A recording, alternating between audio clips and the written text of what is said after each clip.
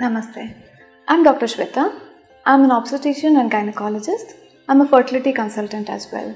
I practice at Janisthaa Fertility Center and Hospital, which is located at Basaveshwar, Nagar in Bangalore. I'm the managing director of Janisthaa Fertility Center and Hospital.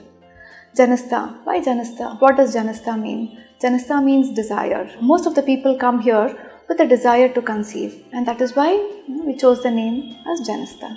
COVID is a relatively new pandemic, so the effects of the COVID infection on human gametes and on pregnancy is not yet known. But there are studies which have been done from past 10 months or so just to know the effect of COVID on human gametes like oocyte and sperm. Now, what is the effect of this COVID infection in the male human sperm? What happens? Does it transmit? Is virus found in the semen? Yes, virus is found in the semen during active phase of infection in men. So this is why, in case if the person comes for IVF treatment during the COVID pandemic, it is always recommended to do a test for COVID infection for the male and then only proceed with IVF.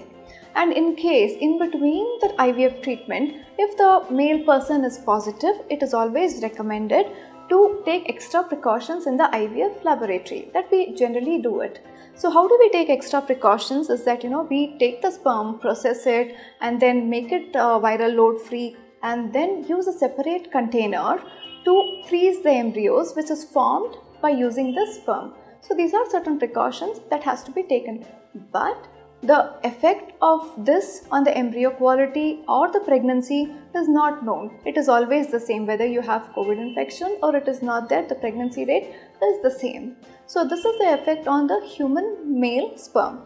Now what happens if the woman is positive for COVID infection? Generally, in between the treatment, if she turns positive, we go ahead with the treatment and form the embryos and keep it. But once she becomes negative and after 2 to 3 months later, we will go ahead and do the embryo transfer when she is completely negative of this COVID infection.